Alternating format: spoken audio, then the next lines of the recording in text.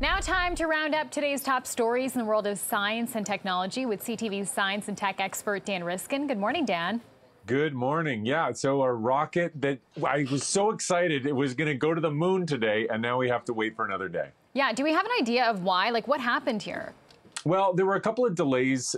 Basically, the morning of the launch, they have to put all the fuel in it. They don't leave the fuel in there, the night before because it's extremely volatile. It has to be kept very, very cold. And so it's basically hydrogen in the bottom half, oxygen in the top half, and it's the mixing of those that creates the combustion.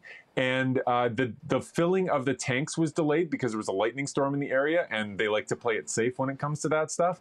But once they got it filled, a little bit of a leak started to emerge, and there was a whole lot of talk about whether this was a big leak or a small leak or a bad leak or an okay leak, and ultimately they decided that there was just enough uncertainty that they didn't feel comfortable. The launch window today was only from 8:33 until 10:33, and they had paused the launch clock at 40 minutes, and ultimately they just said, you know what, we don't want to be rushed, we don't want to make any mistakes here, so we're going to push this to another day and get this all sorted out. So now they have to get all that fuel off of the ship and prepare for another day. And Dan, along with that, the next possible launch is slated for Friday. So, we got to take a look at more subjects here, even though I love space and everything about it. But we're going to, switch it up a little bit, Dan, with bats. How do they live so long?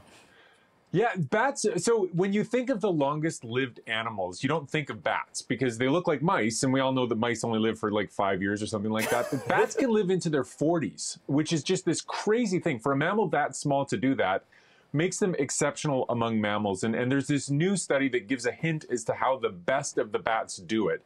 The bats that can hibernate in the winter actually seem to be aging more slowly while they're in hibernation. It's almost like they're in a cryogenic chamber. And so when you take a bat and you let it go hibernate, it drops its body temperature down to like 5 degrees Celsius. And that just gives it this boost so that it's not aging and it's just surviving through the winter, but only aging at about 25% the rate of a normal one. So that bat there is a big brown bat.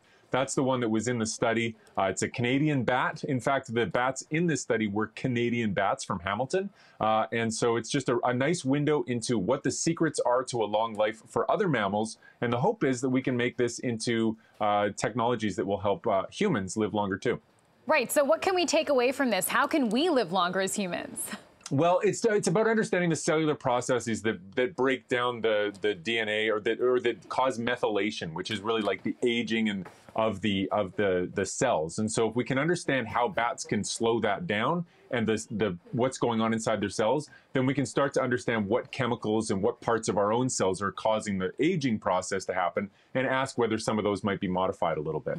Okay, and speaking of long life, Dan, long marriages. What makes a marriage work, Dan? I'm listening, taking notes. Oh, yeah. So this is a study of trying to predict what will make people happy in a marriage. And this is really neat because it's a very hard scientific question. I mean, you could just put people together from from the same background, like same socioeconomic background. But that doesn't always work. Sometimes you get, the rich person and the poor person that fall in love and it just works beautifully. Or you could do personality tests. But you know as well as I do that sometimes people with the same personality do really well together. And sometimes it's opposites that attract when it comes to personality. So this latest study looks at whether being in sync, whether your brain waves might predict if you're going to make it as a couple. And so what they did is they took married people and they showed them a bunch of movies, not exciting, Avenger movies, but like a boring movie of people making dinner together or other situations that would happen in a normal marriage. And as people watched them, they had their brains scanned. And what they found is when you look at couples that are doing well as a couple, that are both satisfied in the relationship, they tend to have the same brain activity when they're watching the same movie, as though they're experiencing it in very similar ways. It's as though they have a very similar way of seeing the world. And so there's something there. I don't know how you use that when you're online dating, trying to find that match. What are you talking about? It sounds like a perfect first date idea. I mean, Dan, if I was going on the first date, absolutely. I'd be like, what, brain scans? I am in. Let's do this. I think you might be the person for me. Dan, I was just going to say, what in the world?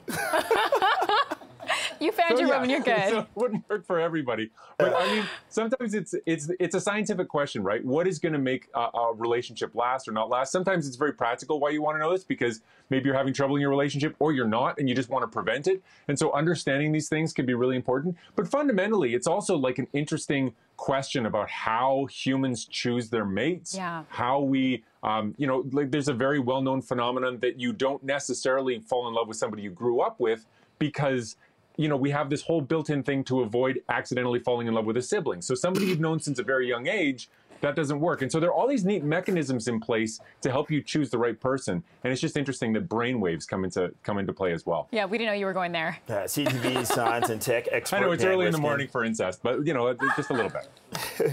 Always great chatting with you, Dan. Thanks so much. Thanks, Dan. Chat again soon.